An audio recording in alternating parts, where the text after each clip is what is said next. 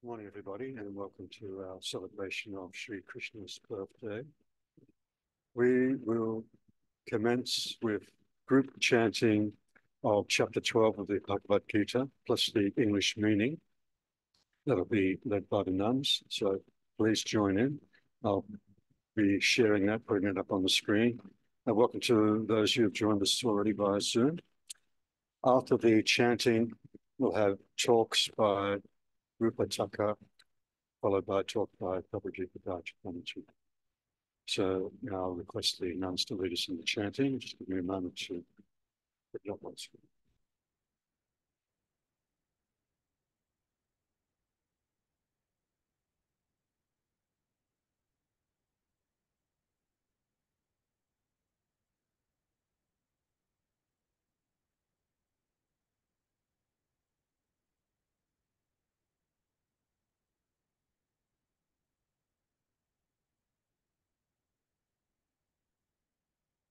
ॐ पार्थाय प्रतिबोधितां भगवता नारायणेन स्वयं व्यासेन ग्रथितां पुराणमुनिना मध्ये महाभारतम् अद्वैतामृतवर्षिणीं भगवतीम् अष्टादशाध्यायिनीम् अम्ब त्वाम् अनुसन्दधामि Bhagavad-gita Bhavadveshini. Chapter 12, Bhakti Yoga, the Yoga of Devotion. Arjuna Uvacha. Evam satata yuktaye bhaktastvam paryupasate ye chapyaksharam avyaktam tesham ke yoga vittamaha. Arjuna said, those devotees who ever steadfast worship you thus, and those again who worship the imperishable, the unmanifest. Which of these are better words in yoga? Shri Bhagavan Uvacha Maya Vesya Mano Ye Mam Nitya Yukta Upasate Shraddhaya Parayopetas Me Yukta Tamamataha. The Blessed Lord said, those who have fixed their minds on me and who, ever steadfast and endowed with supreme Shraddha, worship me, they do, I consider, perfect in yoga.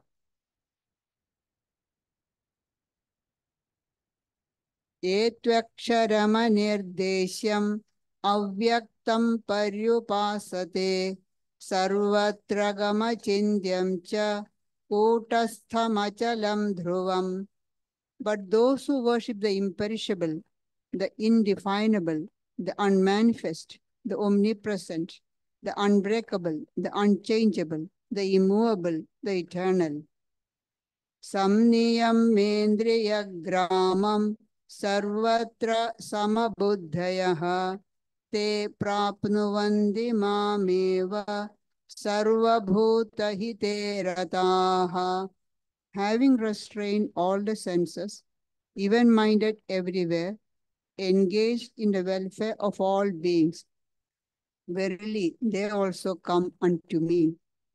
Kleshodhikatarastesham avyaktasaktachetasam avyakta hi gatir dukkham dehavadhiravapyate. Greater is their difficulty whose minds are set on the unmanifested. For the good of the unmanifested is very hard for the embodied to reach. Yetu sarvani karmani mai sanyasya matparaha ananyenaiva yogena mam dhyayanta upasate.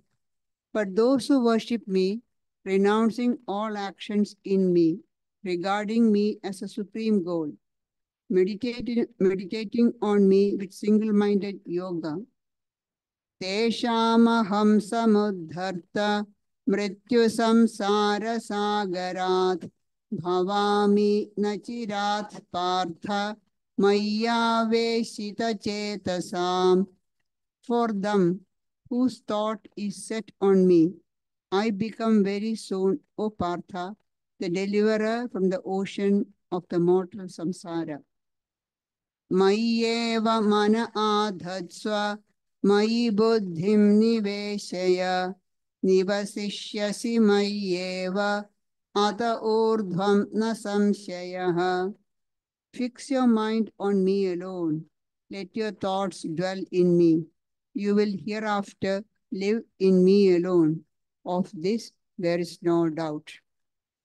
Atha chittam samadhatum na shaknoshi mayi sthiram abhyasa yogena tato mamichhaptum dhananjaya. If you are not able to fix your mind steadily on me, O Dhananjaya, then seek to reach me by Abhyasa Yoga. Abhyase bhyasamarthosi matkarma paramo bhava madarthamapi karmani kurvan siddhim avapsyase. If you are unable even to practice Abhyasa Yoga, be you intent on doing actions for my sake. Even by performing actions for my sake, you will attain perfection. Adhaidadapya shaktosi kartum madhyogamaśritaha sarva karma bhalatyagam tatakuru yatatmavan. If you are not able to do even this, then taking refuge in me, abandon the fruits of all action with the self subdued. Shreyo hi jnanamabhyasat jnanadhyanam vishishyate dhyanat karma bhalatyagasthyagatchantiranandaram. Better indeed is knowledge than formal abhyasa. Better than knowledge is meditation.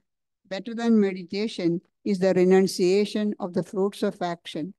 Peace immediately follows renunciation.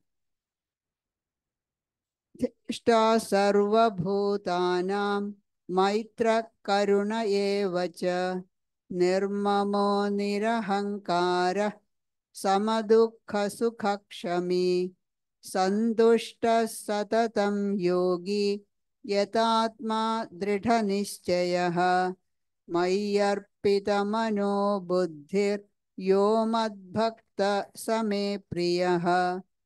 He who hates no being, who is friendly and compassionate to all, who is free from the feeling of I and mine, even-minded in pain and pleasure, and forbearing, ever content, steady in meditation, self-controlled, and possessed of firm conviction, with mind and intellect fixed on me.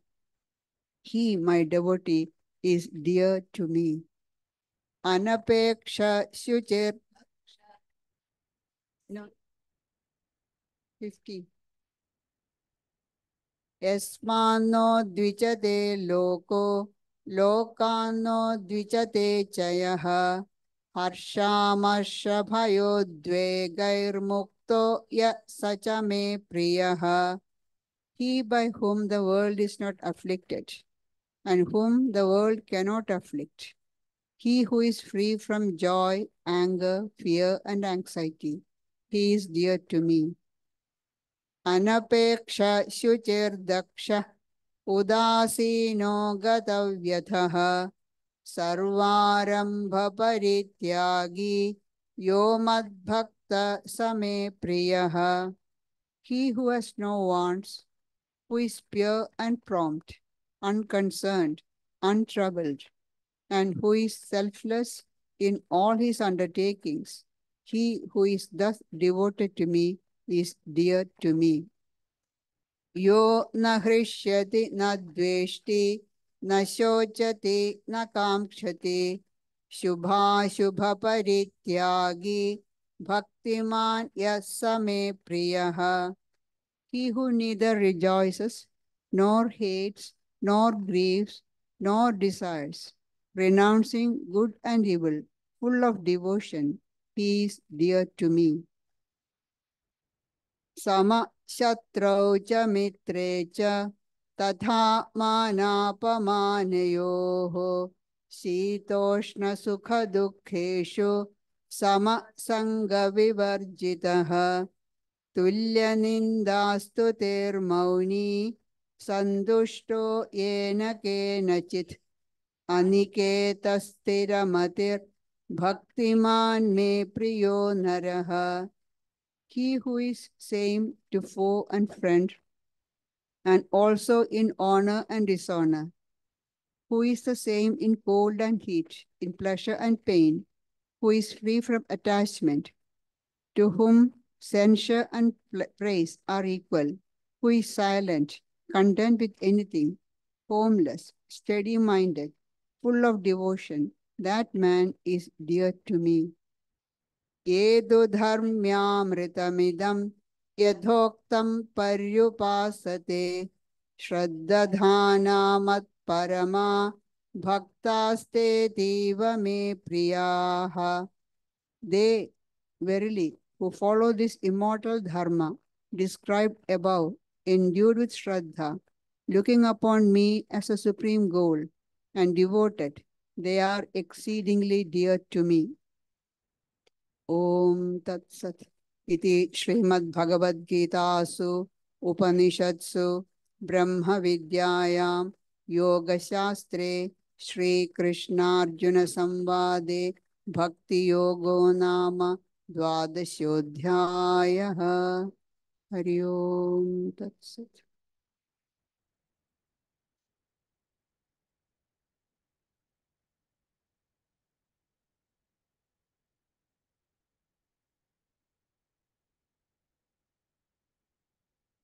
Rupa, please come into the chat.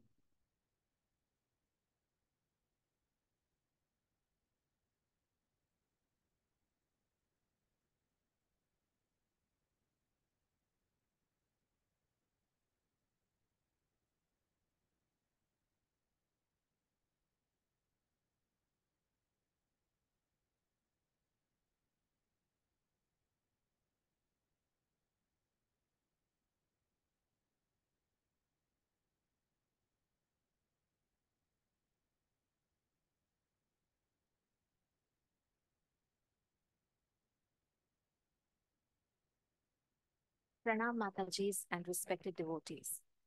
I would like to start today with great gratitude in my heart for dear Gayatriprana ji, our loving Mataji, for thinking of me to do this talk on the auspicious occasion of Janmashtami.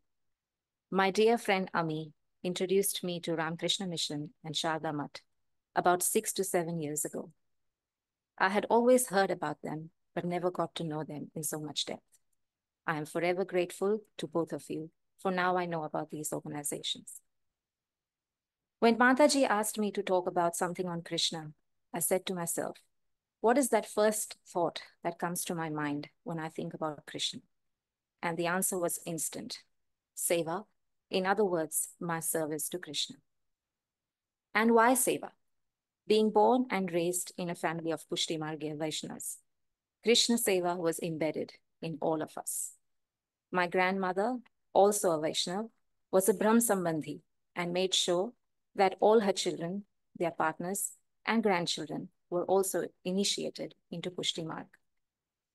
For those of you who do not know what Pushti Marg and Brahm Sambandh is, let me tell you a bit about it. The word Pushti means grace and Marg means path. So Pushti Marg is the path to reach Krishna. There are many schools of thoughts or paths to obtain the grace of Krishna and reach him.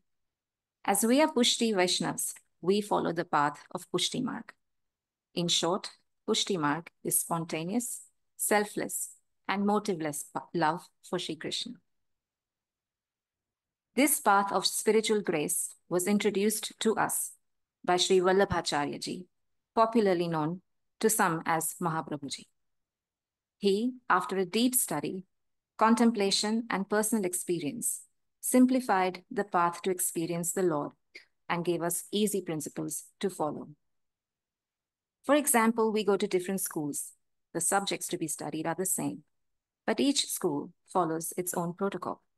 starting from the uniform to the types of teachers and methods of teaching.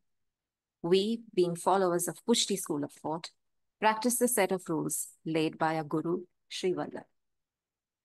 Pushti Marg also leads to spiritual nourishments. It is a path of devotion through God's grace. To follow this path, one has to be initiated by Guru, who is from the lineage of Sri Mahaprabhuji, and this initiation is called Brahma Sambandh. The importance of Brahma Sambandh lies in the fact that in the ceremony, you offer all that belongs to you to the feet of Krishna, lovingly known as Thakkarji in Pushti Marg. You offer your body, your soul, your wealth, and everything else that belongs to you, which would cause you to be attached to objects. One must note that Pushti Marg is based on pure love for Sri Krishna and only aims at realizing his true love. Its aim is Krishna's happiness. It does not know any boundaries, be it time, place, or anything else. It does not require a devotee to give up a householder's life. In fact, Vallabhacharya ji showed us how one can serve him better by being a householder. This is different from other philosophies that we have been hearing about Pushti Marg. Some say it requires a life of contemplation as a monk. In this path laid out by Mahaprabhuji, all the worldly desires are diverted towards Sri Krishna, so they are not required to be suppressed. In fact, all days of the year are nicely described by Sri Vallabh, that almost every day of the Hindu calendar is an utsav, a celebration. Sri Vallabh says in Pushti Marg, the world should not look down upon, but should be treated as Sri Krishna's creation, and thus as real Krishna himself. In Krishna's philosophy, seva is an expression of love and devotion, much like the Bhakti Yoga. The Bhagavad Gita underscores that acts performed with devotion and selflessness are deeply valued by the divine. Krishna's life itself is a testament to this principle, as he engages in acts of service, protection, and guidance for his devotees. His interactions with his gopis, his protection of his devotees, his role as a guide to Arjun, all illustrate the importance of selfless service and his Leela. According to traditional Indian philosophy, there are three main paths to the divine, or three yogas, as described by Lord Krishna in the Gita. The path of knowledge or Gyan Yoga, the path of action or Karma Yoga, and the path of devotion or Bhakti Yoga. For the purpose of the talk today, I want to discuss the latter two, Karma and Bhakti Yoga. Bhakti Yoga is just what we talked about. But what about Karma Yoga? Let's ask this question to ourselves. Are we better off sitting still and meditating upon the divine, chanting his name, and attempting to experience our inherent oneness with him? Or are we better getting up and selflessly serving his creation?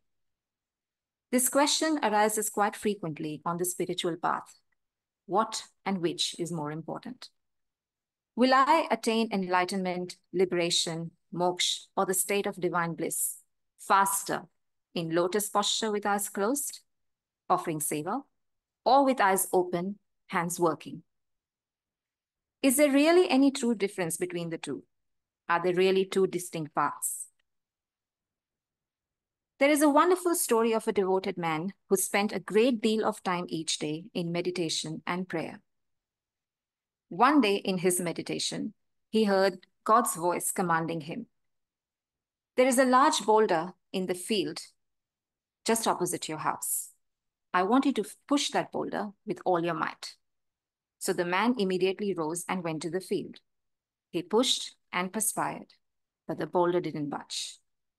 Finally exhausted under a sky long since dark, he returned home. The following morning before sunrise, eager to complete the Lord's bidding, he was out in the field again, pushing and perspiring. Still, the boulder hadn't moved an inch. This went on for days, weeks, and months, but the boulder was firm as it was ever.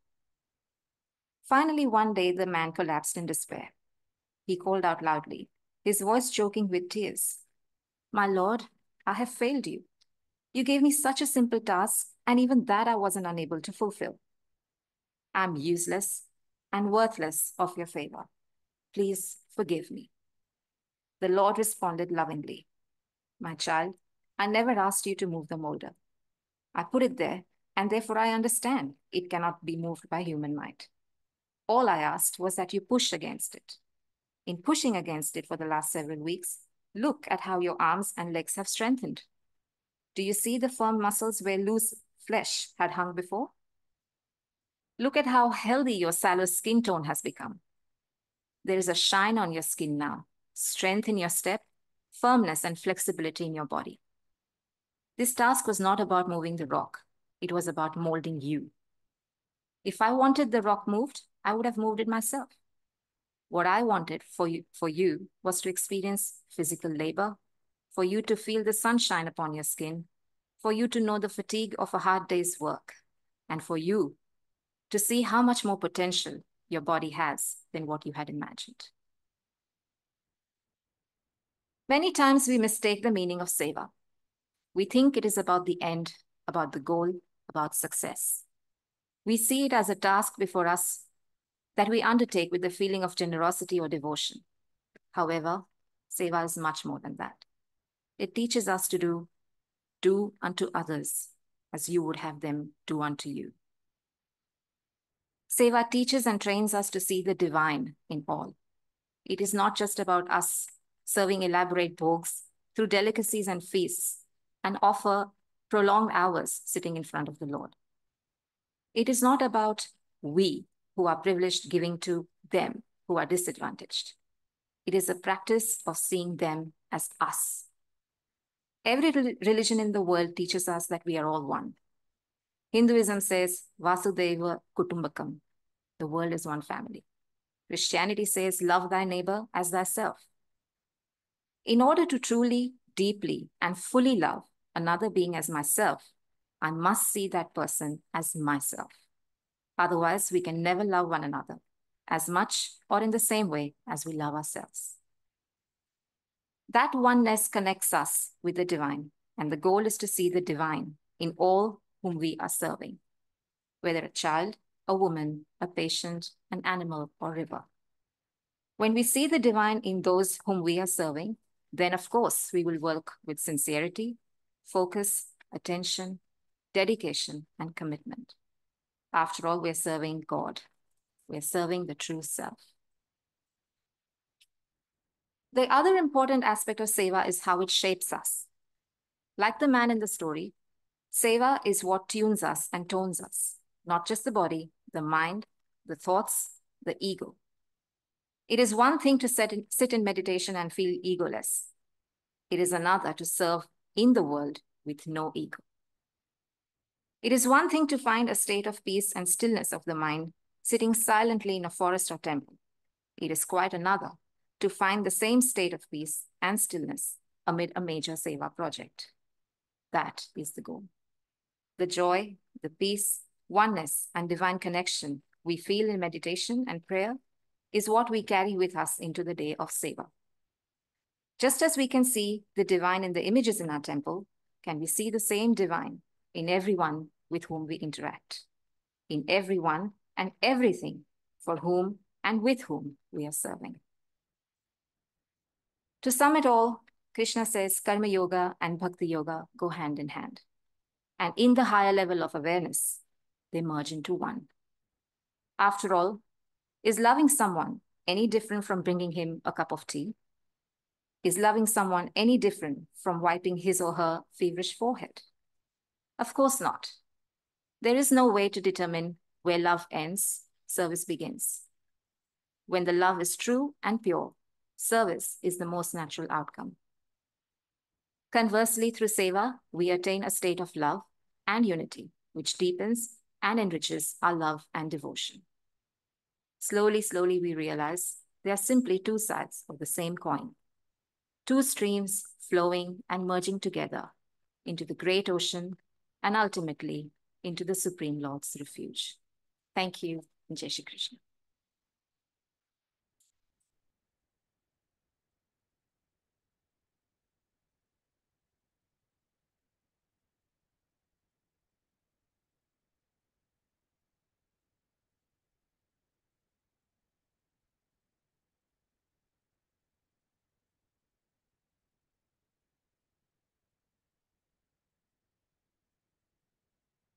Thank you, Rupa. It was wonderful. I'm so happy that I asked you.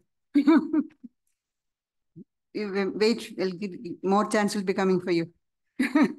Now we know that you are a good speaker. We'll make use of you.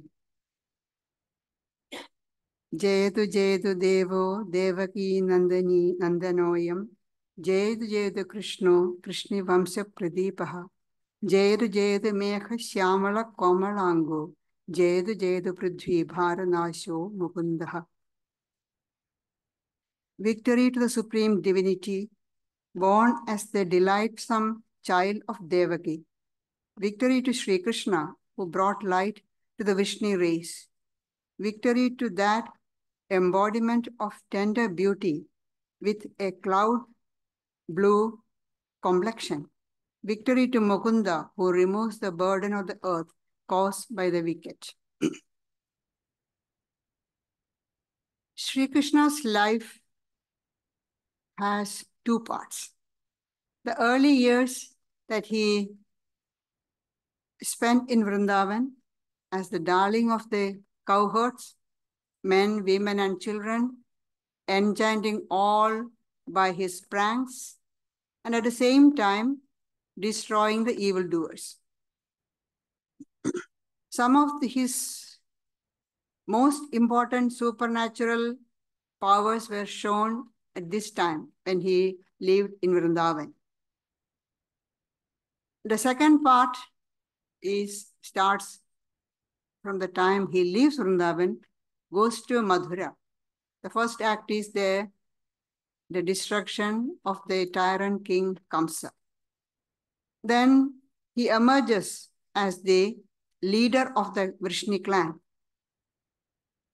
He established a new kingdom on the western side of India with Dwaraka as its capital. He established the kingdom, but he never assumed kingship.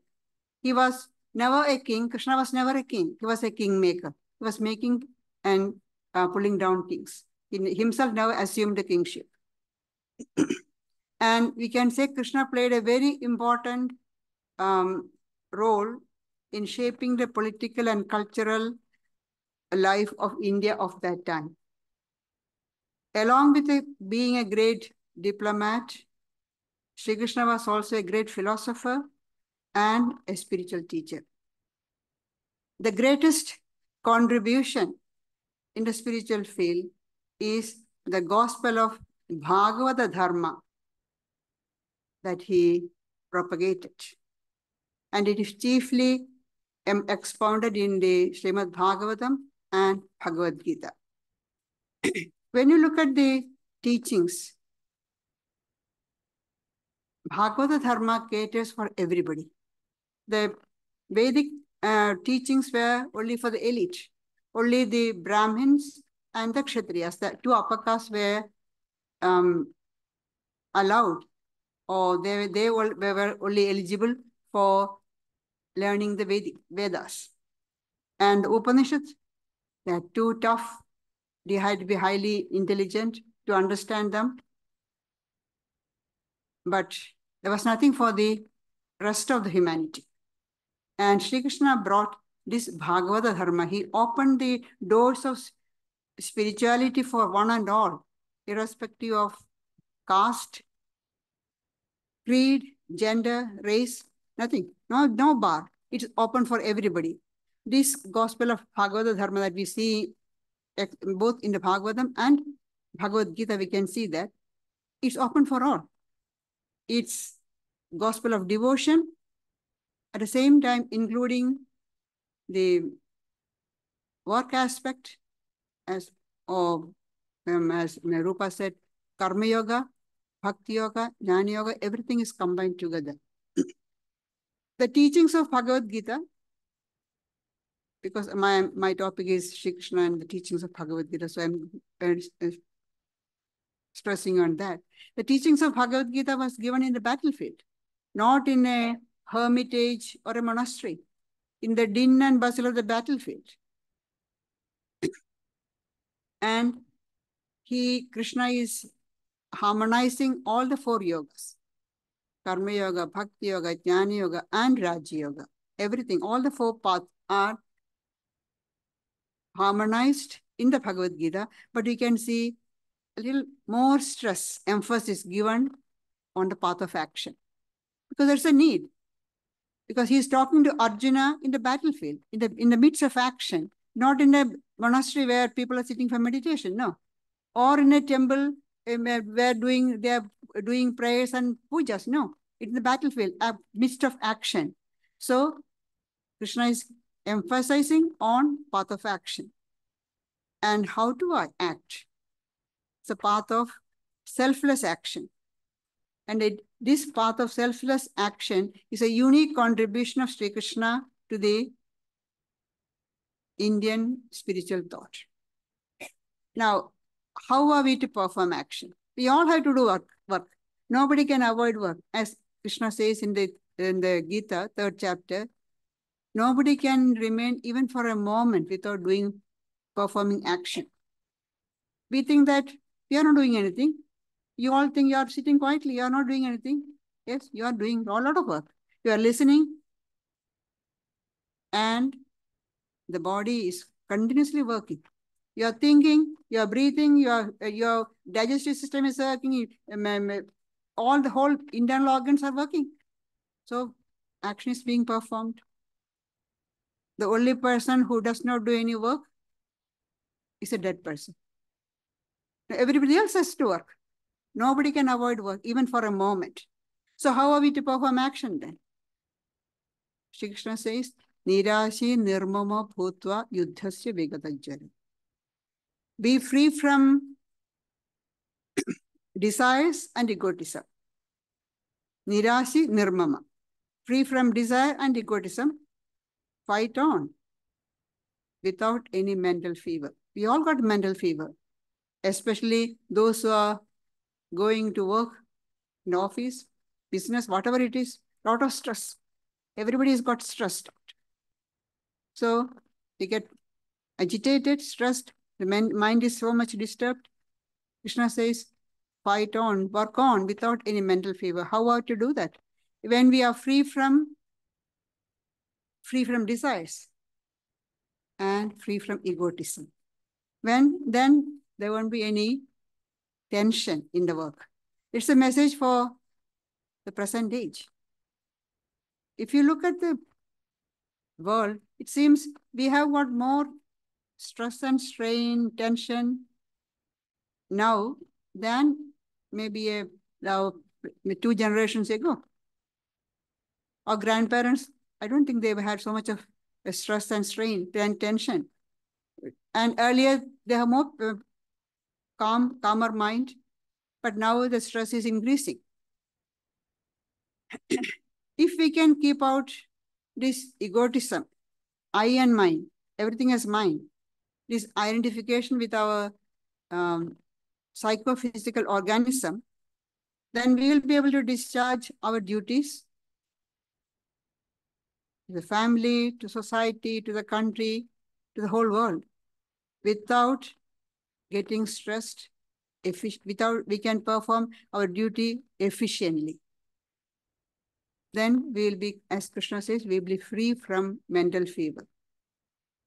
That means there's intense activity of performing everything. All the works we are doing, all actions, duties you are doing efficiently without any stress. Intense activity intense activity externally and complete calmness inward. So in another verse in the Gita, we see Krishna saying, he who finds in the midst of intense activity the greatest rest. See, in the midst of intense activity, the greatest rest. And in the midst of greatest rest, intense activity. I'll read that again. He who finds in the midst of intense activity the greatest rest.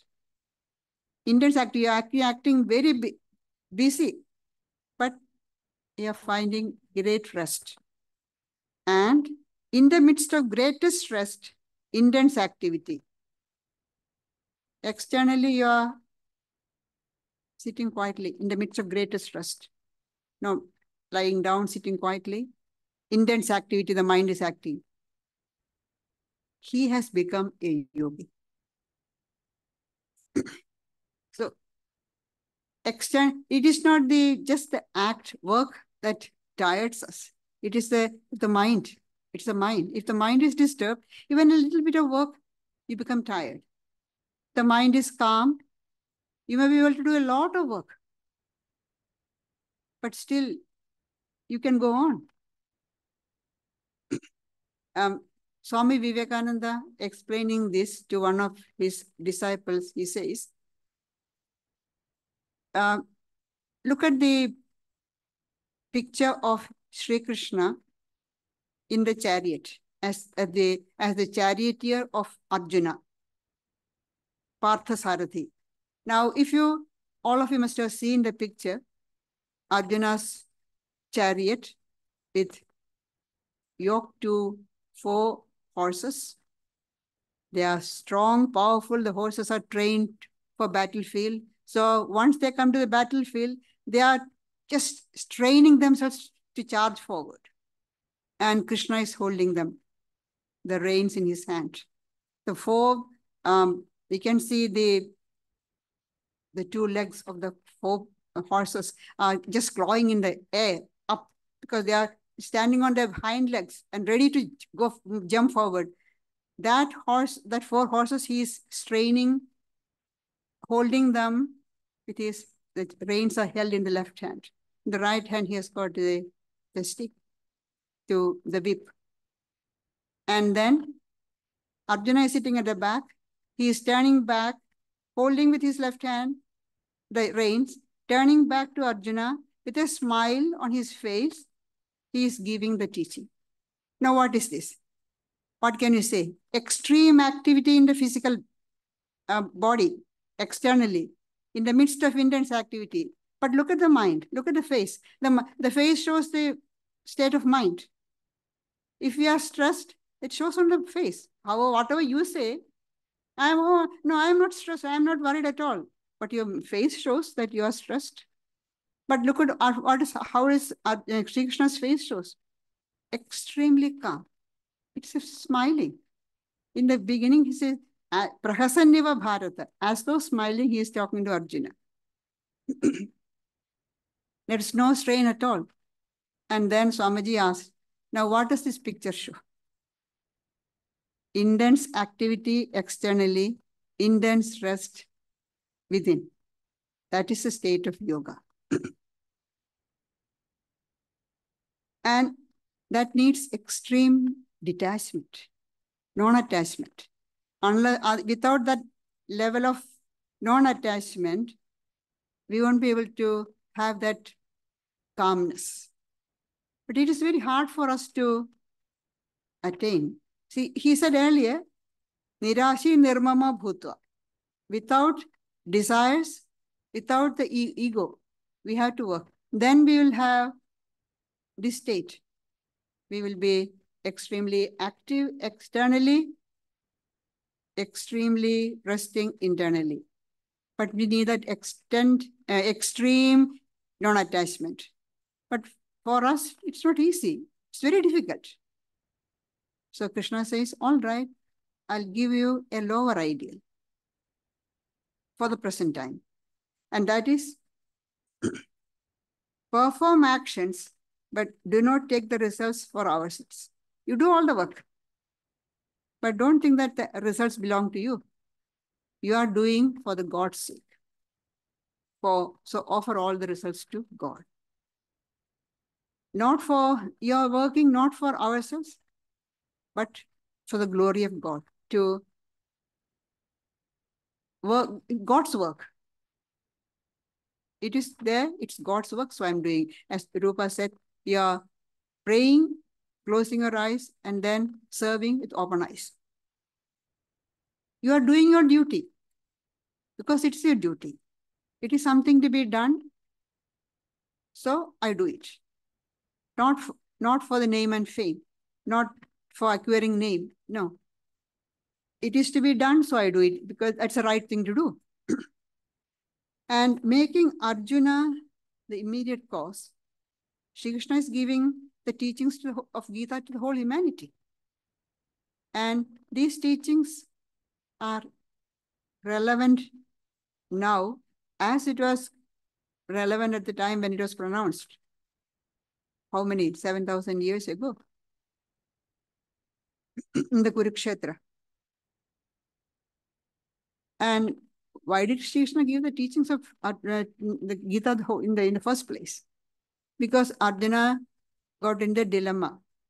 He didn't want to fight. After preparing for that battle all these years, when they were banished to the forest for 12 years and then spending 1 year in hiding without being recognized, all these 13 years, the one aim was get back the kingdom from Duryodhana, even if there is battle. And they were preparing for that. Arjuna went to get all sorts of weapons from gods.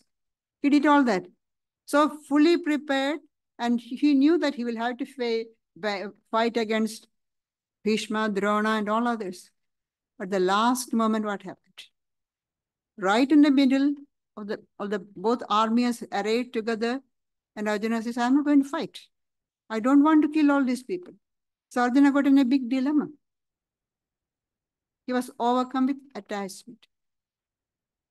So it is to solve this as an answer to or solve Arjuna's dilemma. Shri Krishna gave the teaching, but it is the answer to all problems of our life. It is not just for Arjuna. We all find these different problems in life. We're faced with different problems, and Gita gives Shri Krishna's answer is there for us. So Mahatma Gandhi says, whenever I'm faced with any problem, I turn to Gita. Gita gives the answer. We often, what do we do?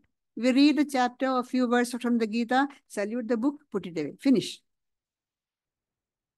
It is a manual for our daily living. We don't do that. And so we suffer.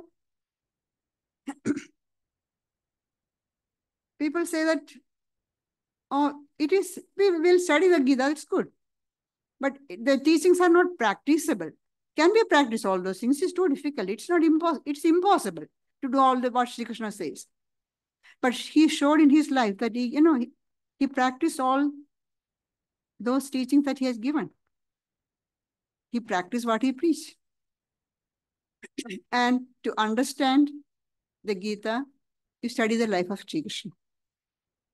Best way. And so Swami Vivekananda says, Sri Krishna can never be understood until he has studied the Gita, for he was the embodiment of his own teachings. Every one of these incarnations came as a living illustration of what they came to preach. See, every one of these incarnations came as a living illustration of what they came to preach. If you look at the life of Sri Ramakrishna, we say one of the main things, harmony of religion. And what did he do? He practiced all the different religions and found that they all lead to the same goal, to God, whatever path you take. And then he said, as many faith, so many paths. They're all different paths to the same goal, God. So, and another one is renunciation, non-attachment. In his life, you can see. So every one of these, Swamiji's words, every one of these incarnations came as a living illustration of what they came to preach. Krishna, the preacher of Gita, was all his life the embodiment of that song Celestial. He was the greatest illustration of non-attachment. He was the greatest illustration of non-attachment. He was even-minded. Whatever happened, praise, blame, happiness, misery, he was not disturbed. He was even-minded.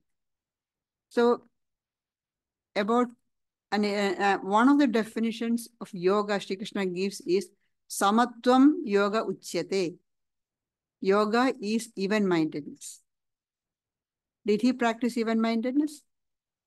Let us look. After the Mahabharata war, the whole Kauravas were destroyed, and also Pandavas, except the 5 Pandavas and Sri Krishna and one more person. So 7 of them on the Pandava side and 4 on the Kaurava side. That's it. Among the 18 Akshauhinis, which is millions of people, everyone was destroyed. Say, it's not just one Holocaust, so many Holocausts there was. So many were destroyed. It's a complete destruction. And after all that, the 5 Pandava brothers went to pay their respects to Gandhari, mother of the Kauravas. She was extremely sad. She knew Duryodhana was wrong.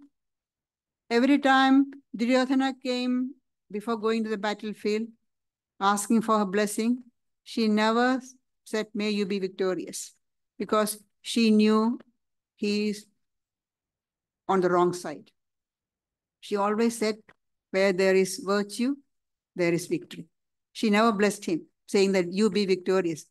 She is a highly spiritual person. If she had blessed him, he would have won. But she knew he is on the wrong side. She never blessed him. But being the mother, lost all 100 children, it's not a small thing. But when the Pandavas saluted her, she controlled her sorrow, grief, and anger also, and blessed them. Then Krishna came.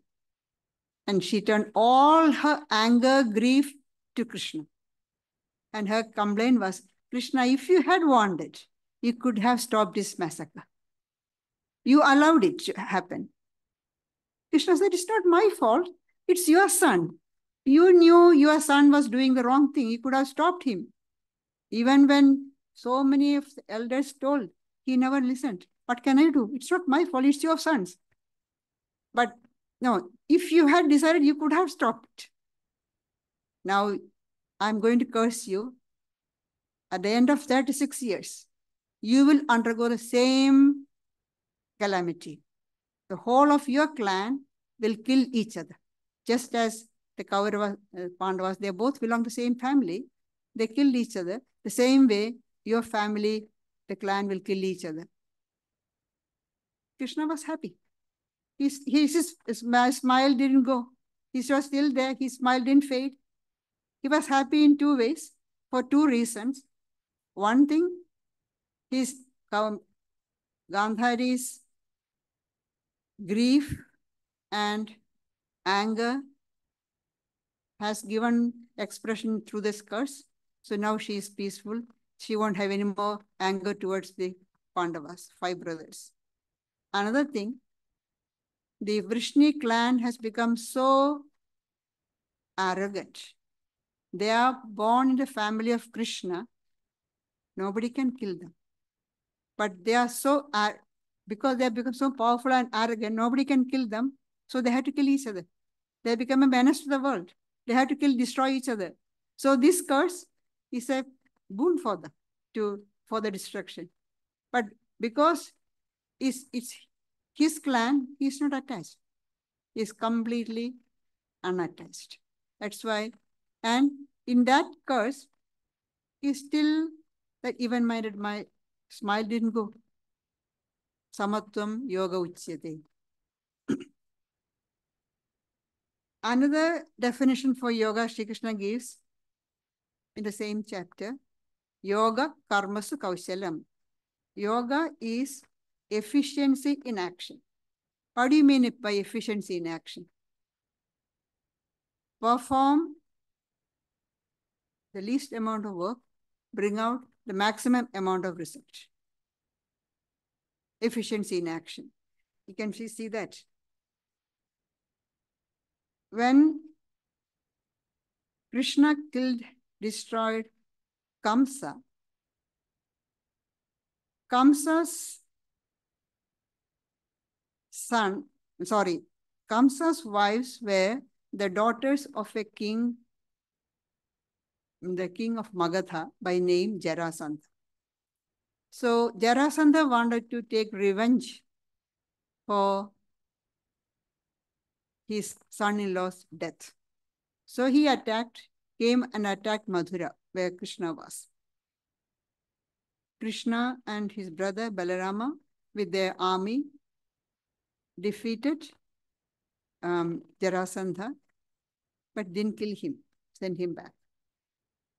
He again came with another after a year or two, he came back again, collecting another army.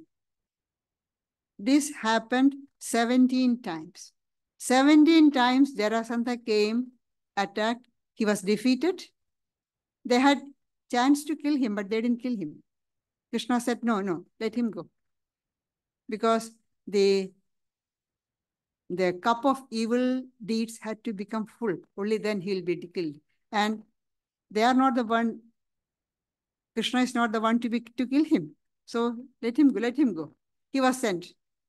18th time again, he collected his army. And his army is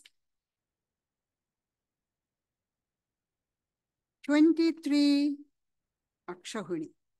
It's a huge number. In the Mahabharata war, it was only 18 Akshahunis. And Jarasandha is collecting an army of 23 Akshahunis. Now, 18th time, Jarasandha is coming.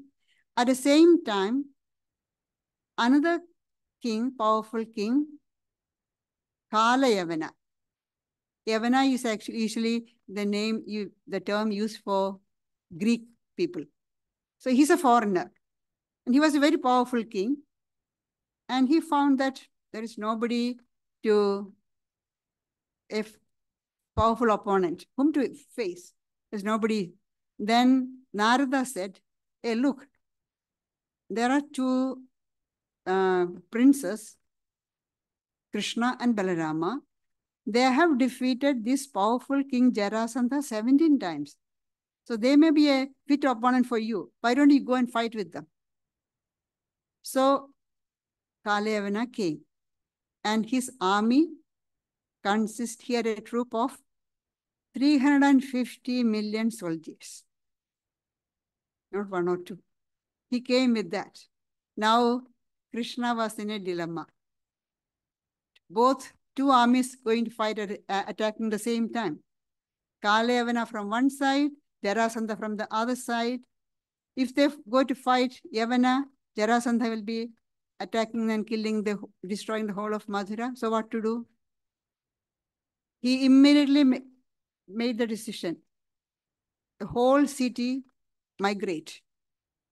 Got a city built the west coast in Dwaraka.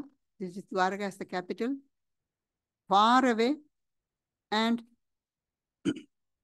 with the help of the divine architect Vishwakarma, they built the city. Everybody was shifted there. So the whole city is safe. His people are safe. Krishna happily came back. And Narada had described to Yavana how Krishna looks like.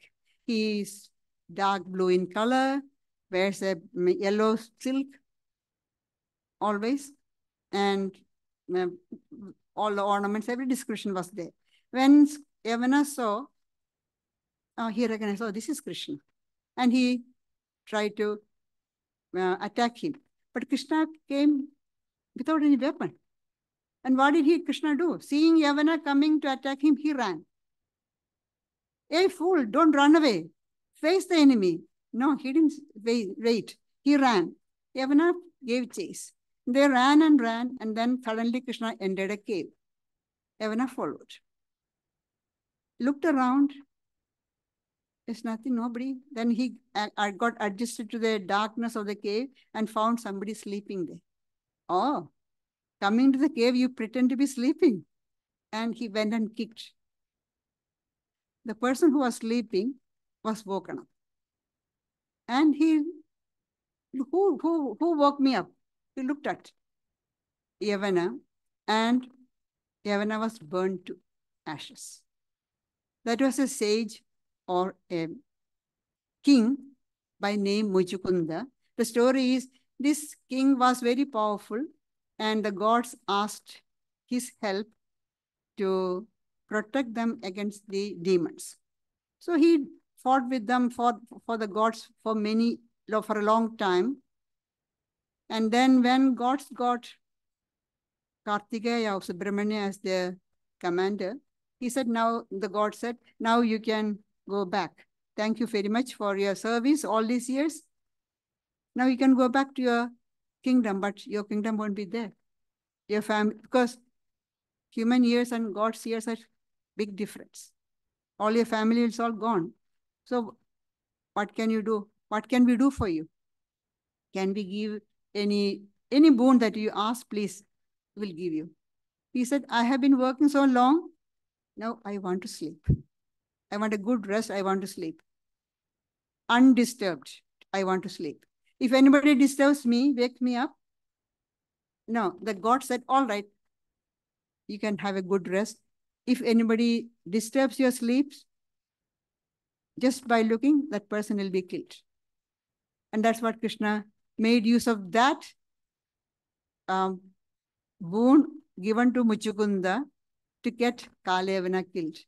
In one stroke, without any bloodshed, he destroyed the enemy. Isn't that efficiency in action?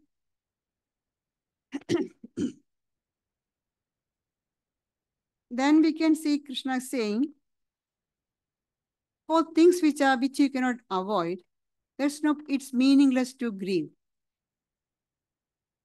Tasmat apariharyarthe nattam shochitam arhasi. Therefore, you should not grieve over unavoidable. Here Krishna is taking a common sense stand. There are many things which you cannot avoid in life. Which, since it cannot avoid, why do you grieve over it? Bear with them. Now, for example, it's very hot. We go on complaining, it is hot, it is hot, it is hot. Is it going to change? Bear with them. Do whatever you can to reduce your discomfort, but grieving over it, complaining over it, it's not going to change. Unavoidable things you have to bear with. Pain, disease, accidents, disappointments, poverty, old age, death, these things you cannot avoid.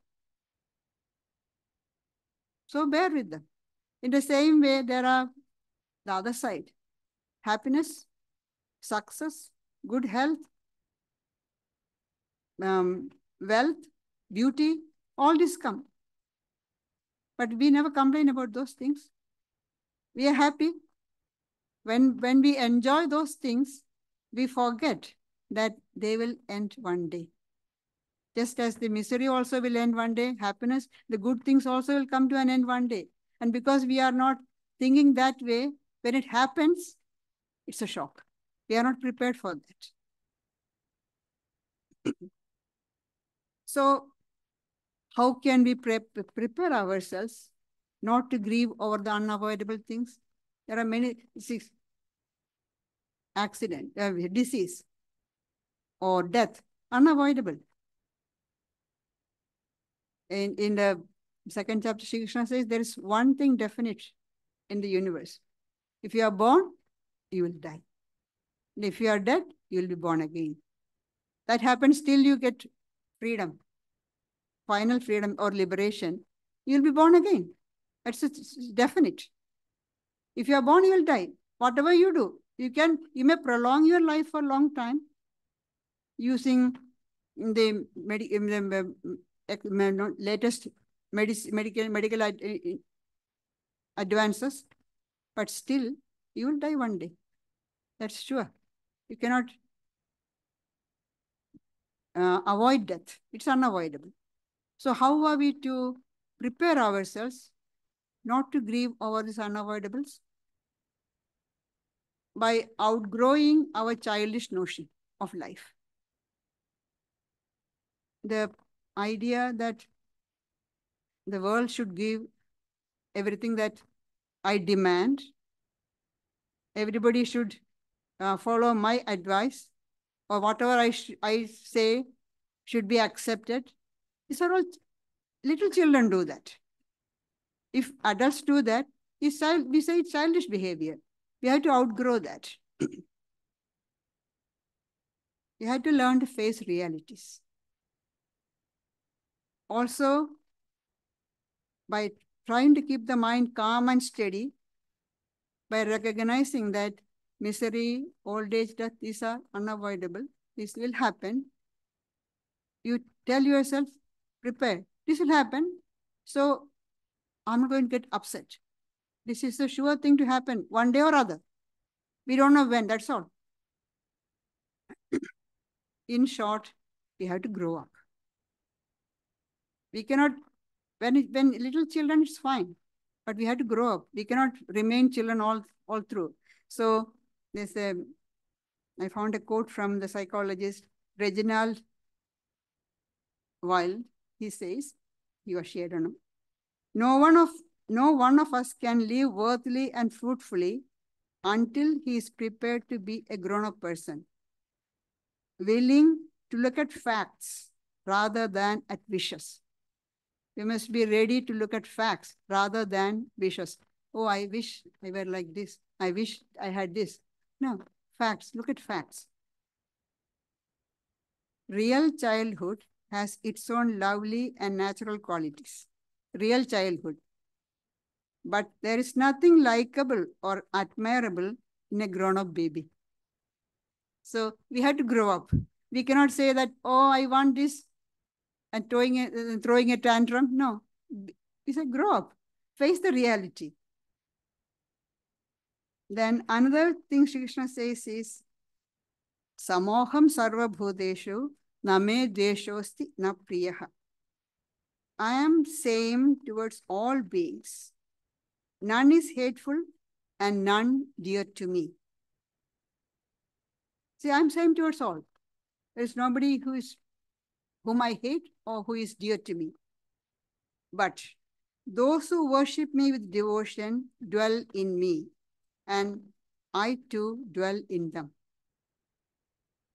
So does that mean God is partial? God is like the worldly people who favor those who flatter them and avoid those who don't flatter them? Then what's the difference between God and ordinary people? No. It's not like that. He says, those who worship me with devotion dwell in me, and I too dwell in them. What does that mean? Those who go towards God are nearer to God. It's not the fault of God.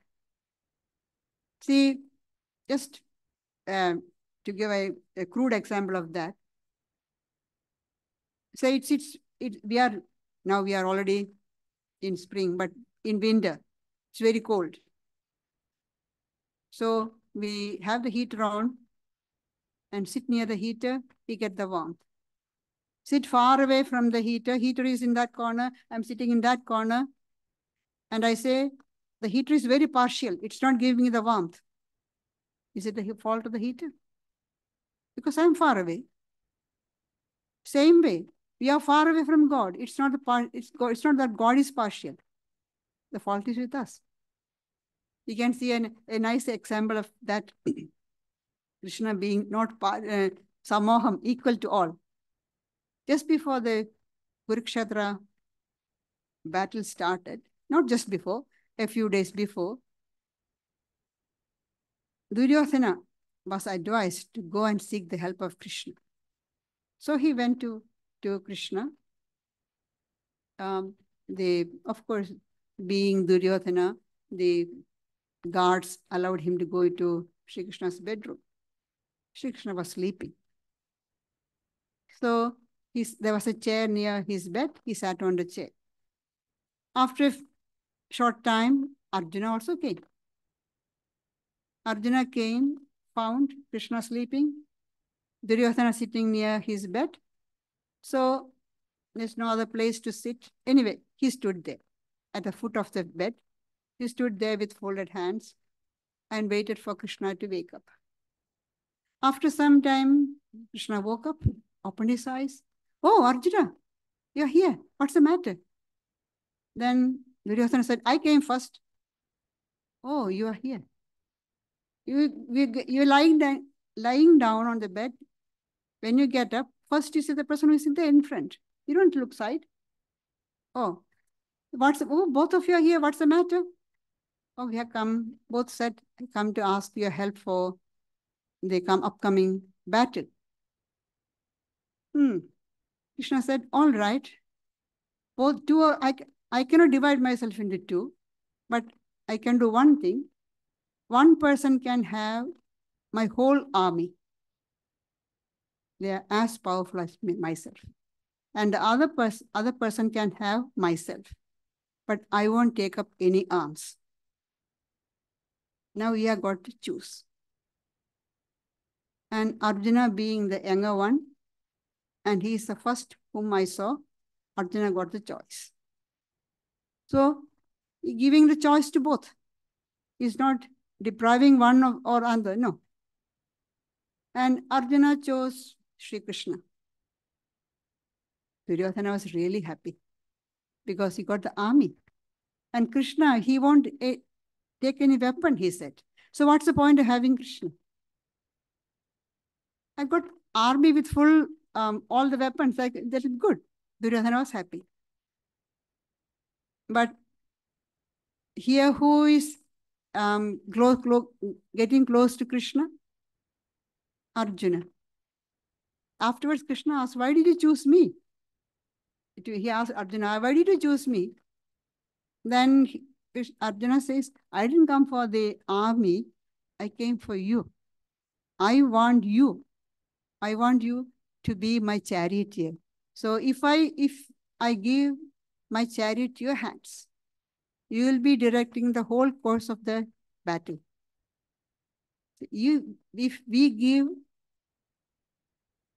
our hand over the reins of our life to God, God will take it over and he will direct it in the right way. You don't have to worry anymore. So we cannot say God is partial. It is up to us whether we want to go towards God or not. That's why Krishna says, I am same to all. There is none hateful or none dear. It's up to you. If you come close to me, you are dear because you get the warmth. If you stay away, you lose it. Not that I hate you, but you lose it. It's your fault. So God's grace is always there. We have to become grace-worthy. Not that God gives grace to some particular people. In spirituality, there is no privilege. There is no special privilege for some people, no. If you think that somebody is getting greater blessing, they are made themselves grace-worthy. God's grace is always there. We have to make ourselves grace-worthy. As Sri Ramakrishna says, the breeze of God's grace is always blowing. Those sailors who unfurl their mast, they catch the wind. Others don't. I'll just conclude with a few words of Swami Vivekananda. Swamiji says about Sri Krishna. He was the most wonderful sannyasin and the most wonderful householder in one. Why do we call Swamiji calls Krishna sannyasin? Because he was what is sannyasa? In the Gita, Krishna says sannyasa is unattached to the results of action. Complete detachment. Complete detachment is real sannyasa. It's not the cloth. No, not the ochre cloth. Complete detachment. So he was the most wonderful sannyasin and the most wonderful householder in one. He had the most wonderful amount of rajas, power. He did so much. Why did Krishna have to do so much action? Not a moment he stayed without working. He says, there is nothing for me to gain by performing action, but I do continuously.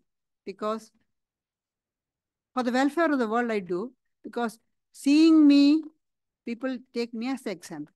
And if I don't do, then they think, oh, Krishna didn't do, so why should we do?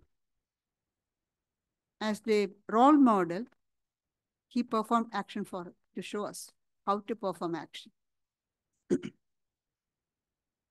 He had the most wonderful amount of rajas, power, and was at the same time living in the midst of the most wonderful renunciation. Krishna, the preacher of Gita, was all his life the embodiment of the song celestial. He was the great illustration of non-attachment. A great landmark in the history of religion, his contribution. The ideal of love for love's sake, work for work's sake, duty for duty's sake. And it for the first time fell from the lips of the greatest incarnation, Krishna, and for the first time in the history of humanity on the soil of India. Thank you.